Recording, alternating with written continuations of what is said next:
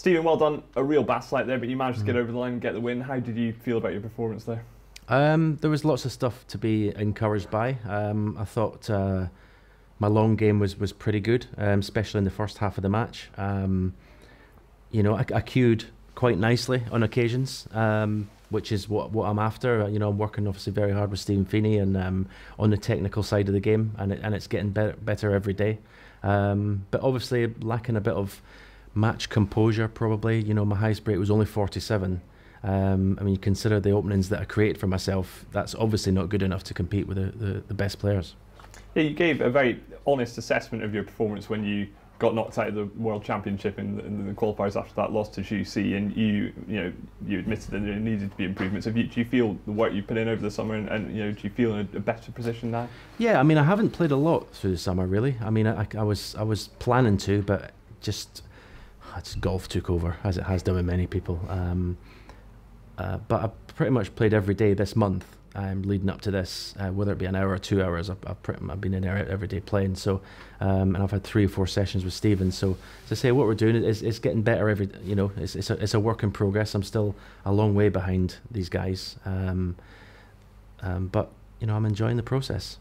You said when you came back that one of the things you were looking forward to was playing in front of a crowd, and obviously the circumstances over the last couple of years took that away from you at the end of last season. It was a big crowd out there tonight. Did you feel a real adrenaline rush playing in front of them? Yeah, that was one of the main reasons for wanting to come back and compete, was to experience what I experienced tonight. It was magnificent.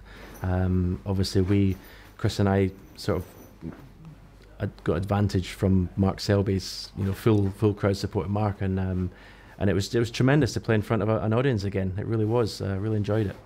And it took us a while last season to see your first appearance. What can we expect this time around? Are you going to play a bit more this season?